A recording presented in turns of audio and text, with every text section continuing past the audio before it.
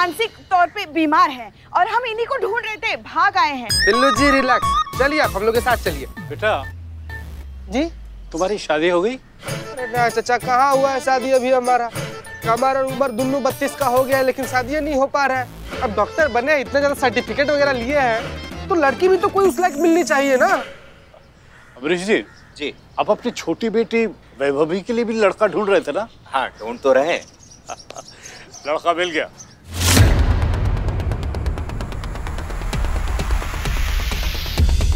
शादी की तैयारियां कीजिए। पकड़ लो इसे, एक से कमरे में बंद कर दो। अरे हम नहीं है वो, ये लड़का नहीं है जो आप समझ रहे हैं। ले जाओ इसे। अरे एक मिनट, सैनिकों युद्ध का ऐलान करो। जोधा भाई हमारी तलवार कहाँ है? छोड़ दीजिए ना बेचारे को, ये वो लड़का नहीं है जो आप समझ रहे हैं। संयुक्ता इस पृथ्वीराज कपूर को यहाँ से भगा ले चलो, वरना हम यहाँ खड़े खड़े खून की नदियाँ बहा देंगे। संयुक्ता चलो चलो ना, काम हो गया है, चलो चलो संयुक्ता, ये पृथ्वीराज कपूर तुम्हें भगा ले जा रहा है। हमारा घोड़ा किधर है? घोड़ा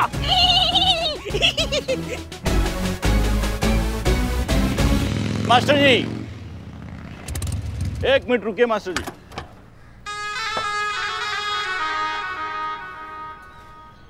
देखिए मास्टर जी, बात कुछ ऐसा है कि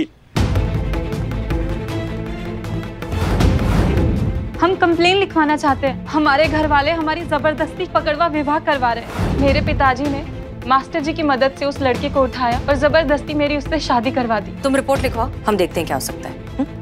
देखिए हमारा फर्ज था आपको आगाह करने का, अब आगे आप जाने, आपका काम जाने। और देखिए इसमें कहीं पे भी हमारा नाम नहीं आना चाहिए। चलते हैं, नमस्कार। नजर ना लग जाए तेरी गिद्ध बुद्धि को बुलबुल पांडे, क्या पासा फेंके हो, पूरा पिसाच ही पलट के रख दिए हो तुम तो। अरे क्या फंसाए हो अपने दुश्मनों को। ससुरा हारे कोई भी जीत तुम्हारा ही होगा।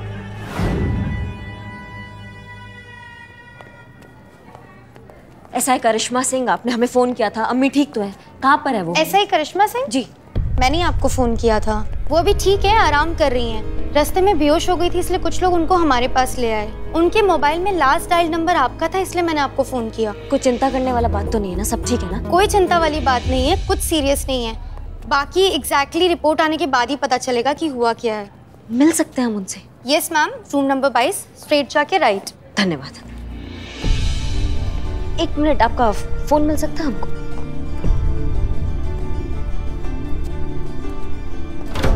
ये हसीना मलिक का नंबर है, वो जो अम्मी है ना, उनकी बेटी है। उनको संपर्क करो, वो यहाँ आएगी, ठीक है? सुरेंद्र जी मास्टर जी के नाम से जाने जाते हैं। प्राइमरी स्कूल टीचर है और बच्चों को मैथ्स पढ़ाते हैं। मैडम सर, इनके खानदान में कुल मिलाकर 7 बेटियां हैं। 3 बड़े भाई की, 2 छोटे भाई की और 2 इनकी खुद की। इन्होंने लड़कियों को बहुत अच्छे से पढ़ाया लिखा है, बस अच्छे घर में शादी नहीं कर पाए, क्योंकि हर जगह दहेज की इतनी ज्यादा मांग हुई कि सुरेंद्र जी का अच्छे घर में शादी कराने का सपना सपना ही रह गया।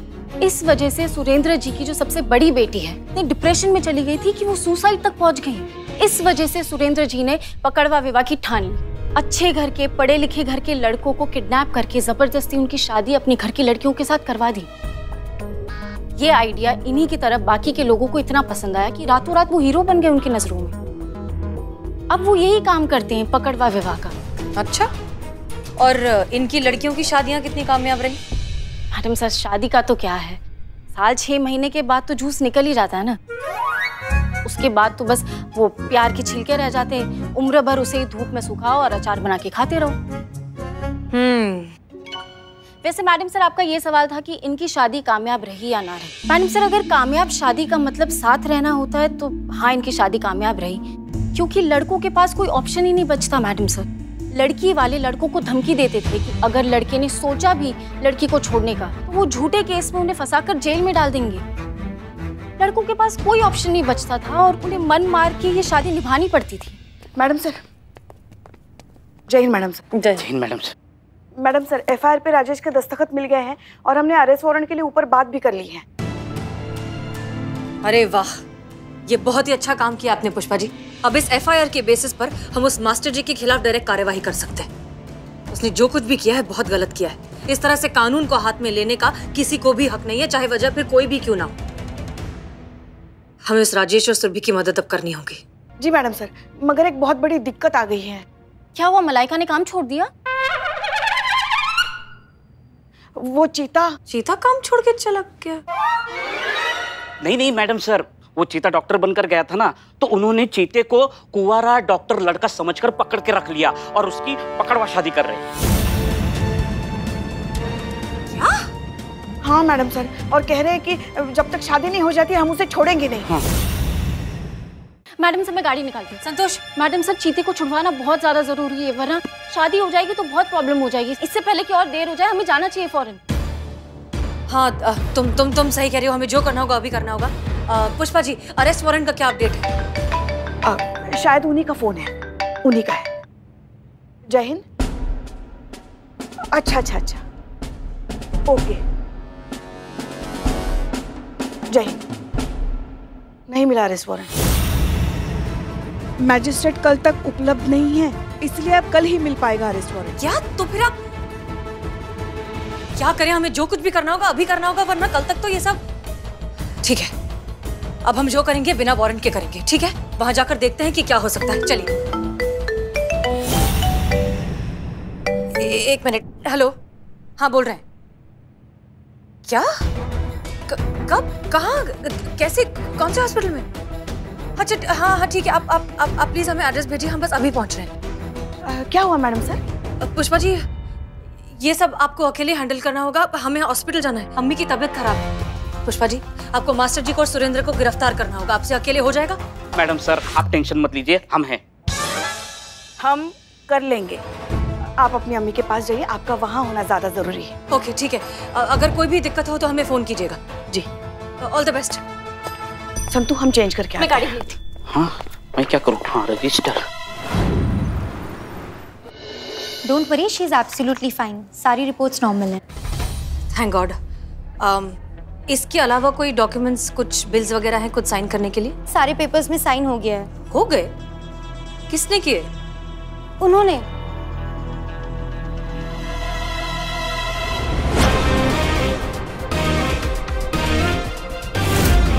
आपकी माँ के फोन में लास्ट डायल लिस्ट में उन्हीं का नंबर था। अम्मी ने करिश्मा सिंह को फोन क्यों किया? जी, हम अम्मी से मिल सकते हैं? After 4 o'clock। 2 से 4 के बीच में विजिटर्स को अलाउड नहीं है। तो फिर अगर अभी बात करनी हो तो कैसे करें? उनका फोन तो बंद है। आप चाहे तो हम यहाँ से कॉल लगा सकते हैं। हाँ प्लीज। 22 नंबर रूम पे कॉल लगाइए। शुक्रिया।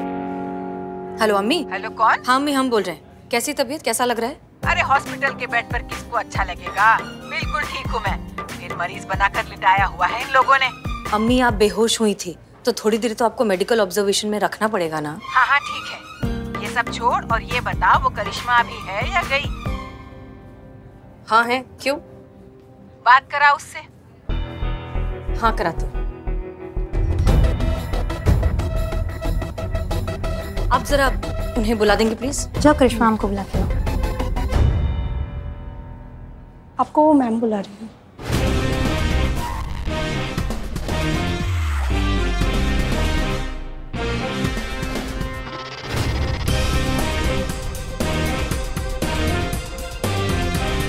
जय हिंद। जय हिंद। अम्मी को आपसे बात करनी है। अम्मी, आप ठीक है? अरे बेटा, तू ये जो फ्रूट्स लेकर आई है ना, बहुत ही बढ़िया है, एकदम ताजे और पके हुए। शुक्रिया बेटा। अरे नहीं अम्मी, आप भी। अच्छा, फोन जरा हसीना को देना। अरे हसीना को बोलती तो कुछ भी कच्चे पक्के उठा लाती। अम्मी, हमने सुन ली ये बात। हाँ तो गलत क्या कह रही हूँ? अम्मी, आपको जरूरत ही क्या थी करिश्मा सिंह को फोन करने की? तो और किसको करती? तुमसे तो हुआ नहीं। कोई तो चाहिए ना पड़ोसियों की अकल ठिकाने लगाने के लिए। ये काम करिश्मा से अच्छा और कौन कर सकता है? करिश्मा को फोन दे। जी अम्मी। अरे बेटा, वो पड़ोसियों को हड़काने को बोला था, उसका क्या हुआ? समझिए, काम हो गया, हम शाम को समझा देंगे उनको, ठीक है अम्मी? हसीना को दे जरा। जी। और सुन, हसीना को कुछ मत बताना, बस सीधा जाके बजा डाले। हसीना को पता चल गया तो कुछ नहीं करने देगी, वही जज्बातों का खटराक शुरू हो जाएगा। अम्मी आप जानती,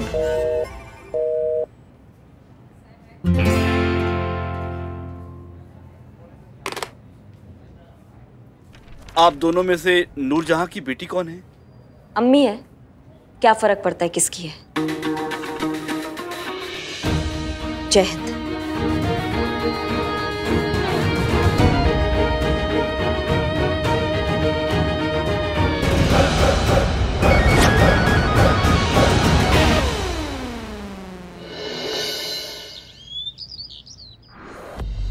सुरेंद्र कुमार उर्फ मास्टर जी और अमरीश यादव, आप दोनों को अपहरण, बंधक बना के रखना और 2 बालिग बच्चों की उनकी मर्जी के खिलाफ जबरदस्ती शादी करने के अपराध में गिरफ्तार किया जाता है।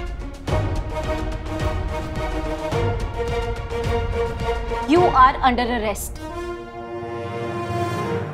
गिरफ्तार कर लो इन्हें।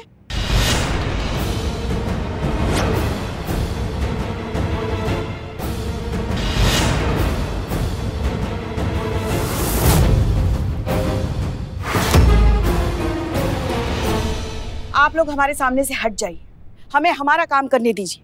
ये सरकारी कार्यवाही है, अगर आप लोग इसमें दखल अंदाजी करेंगे तो ये कानूनन अपराध है। हमें इन दोनों को गिरफ्तार करना है और अंदर जो 2 युवक बंधे हुए हैं उनको लेके जाना है। आप भी तो एक औरत है ना मैडम, तो अपने दिल पर हाथ रखकर कहिए कि मास्टर जी जो कर रहे हैं वो गलत है। अगर ये ना होते तो क्या होता हम जैसे गरीब परिवार की लड़कियों का? कहाँ से मिलते हमें अच्छे रिश्ते? हम पूछते हैं कि हम जैसी गरीब परिवार की बच्चियों को एक अच्छी जिंदगी देना कौन सा अपराध है? मास्टर जी हमारे भगवान हैं और अगर आपने उनको हाथ भी लगाया ना तो हम सब चुप नहीं बैठेंगे। आप यहाँ से चले जाइए वरना ठीक नहीं होगा। आप ऐसे नहीं मानेंगे, हट जाइए। हटिए, हम नहीं हट जाने जाइए। देंगे। अरे हमें जाने दीजिए। आप समझते नहीं, हमें हमारा काम करने दीजिए। हट जाइए आप। नहीं, अरे आप समझते क्यों नहीं है?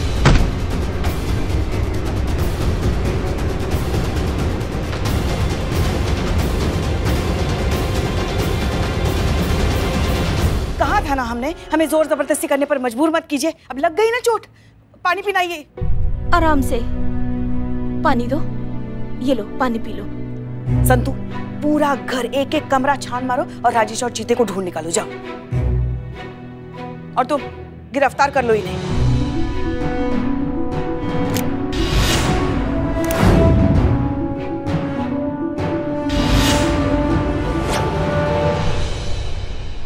ये देखिए महिला पुलिस की बर्बरता, ये है कांस्टेबल पुष्पा सिंह की गुंडागर्दी। ये क्या कर रही हैं आप? किस तरीके से एक इज्जतदार इंसान के घर में घुसकर गुंडागर्दी कर रही हैं। ये देखिए किस तरीके से इसने एक बेचारी महिला को धक्का मारकर इसका सिर फोड़ दिया। इस कांस्टेबल पुष्पा सिंह ने। आप झूठ कह रही हैं। हमारे मास्टर जी को, जिन्हें हम भगवान मानते हैं, उन्हें ये लोग जबरदस्ती अपने साथ ले जा रहे हैं और ये लोग उन्हें अपमानित कर रहे हैं, उनके साथ में गलत व्यवहार कर रहे हैं। हम ये बिल्कुल बर्दाश्त नहीं करेंगे। ये पुलिस वालों की चाल है। इस चिंगारी की आग दूर तक जाएगी। हाँ, दूर तक जाएगी। हाँ, दूर तक जाएगी। पुष्पा जी। चीते तुम ठीक तो ना?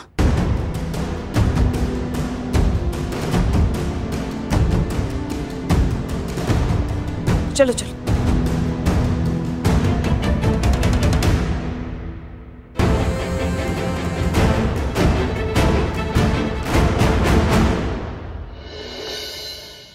चंपक जी, आपको जो काम बताया था वो हुआ? हो गया ना।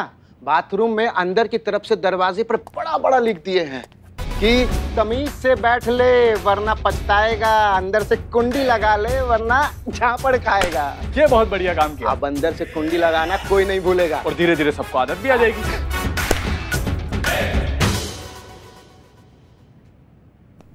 जय हिंद मैडम। जय हिंद। हमको समझ में नहीं आ रहा है कि हम किसी और के थाना में आ गए हैं या फिर अपने ही थाना में आए हैं। थाना तो वही है मैडम, बस बंदों को थोड़ी अक्ल आ गई है। और अब से ना मैडम हमने एक कसम खाई है कि थाना बिल्कुल वैसा चलेगा जैसा आप चाहेंगी। अब से जो भी हम जंगली पना करते आए थे मैडम, एकदम बंद। अब एकदम इंसानों की तरह रहेंगे, कायदे से, सलीके के साथ।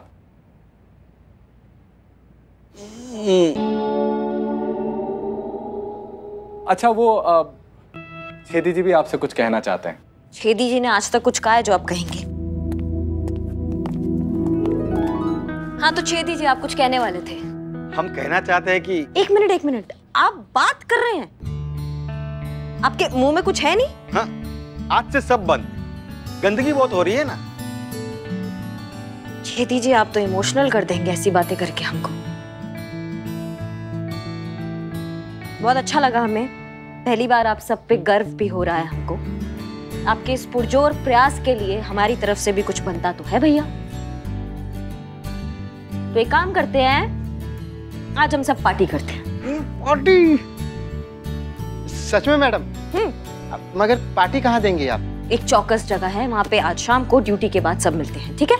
बहुत मजा आएगा मैडम।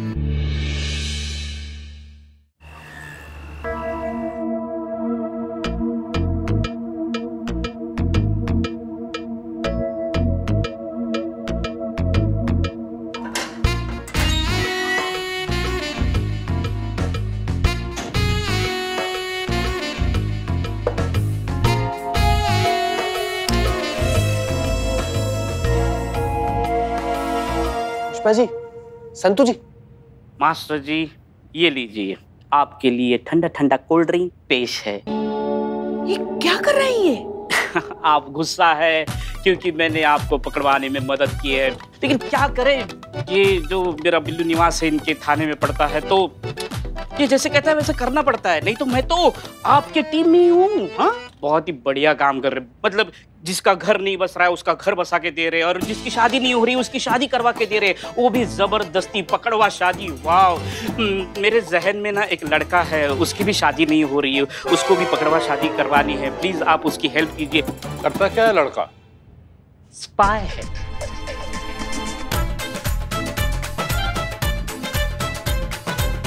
क्या हो रहा है यहाँ? Jain madam. Jain madam. Madam sir, ये बिल्लू जी खुद का पकड़वा विवाह करने के लिए इनको मस्का लगा रहे और ये सब लेकर आए।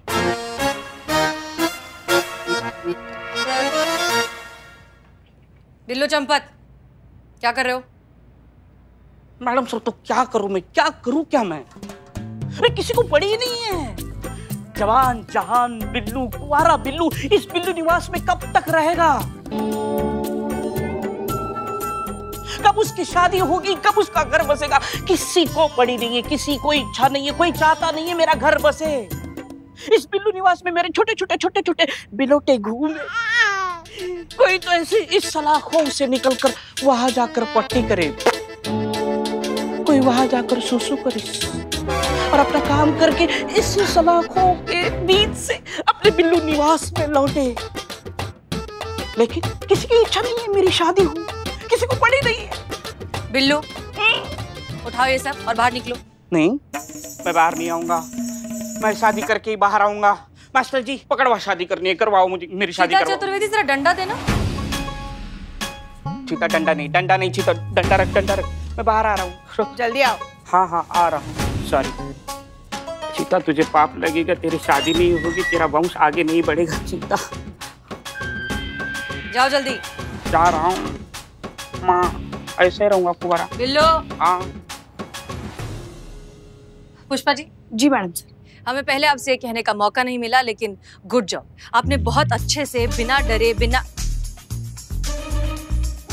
किसी प्रेशर में आए अपनी ड्यूटी निभाई। इन दोनों को, आप दोनों ने बहुत अच्छा काम किया, इन दोनों को गिरफ्तार किया, अपनी ड्यूटी निभाई। I am proud of both of you, ठीक है? हम दोनों ने। और आप मास्टर जी, आपको भले ही लगता हो कि आपने जो कुछ भी किया है वो बहुत अच्छा और बहुत नेक काम किया है, लेकिन कानून की नजरों में वो अपराध है, and I will make sure कि आपको उसकी सजा जरूर मिले।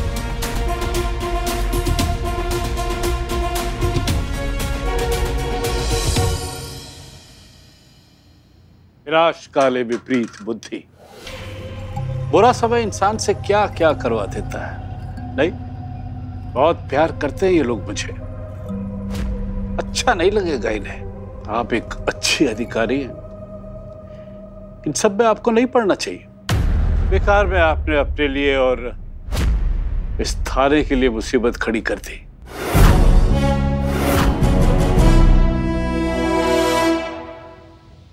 आपकी सही जगह यही है जहां आप अभी खड़े हैं। मास्टर जी एक बात बताएं, ये थाना रहे या ना रहे, ये वर्दी हमेशा रहेगी जो आप जैसे लोगों को कानून की इज्जत करना सिखाती रहेगी।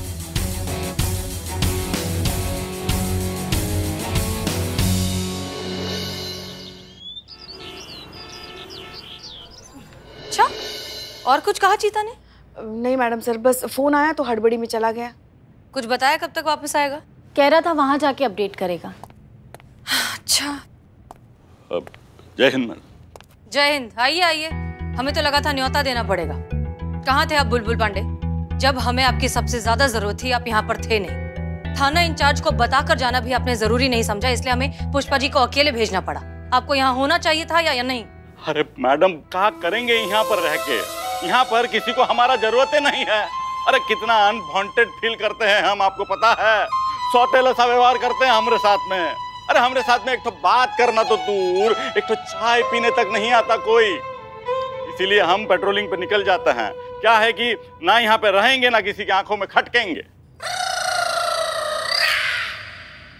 अबे करतूते देख अपनी। कौन तेरे साथ चाय पिएगा, गिरा हुआ आदमी?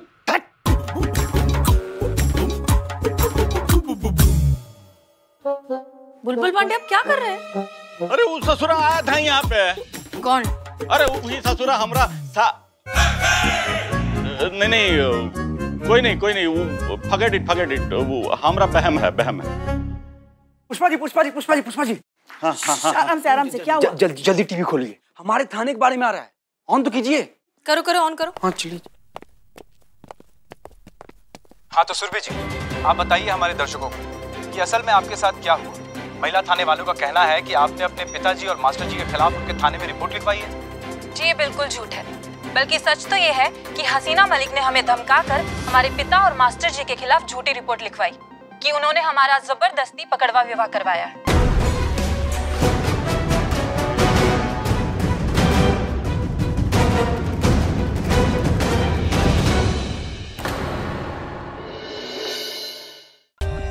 For more updates, subscribe to our channel, click the show links and enjoy watching the videos.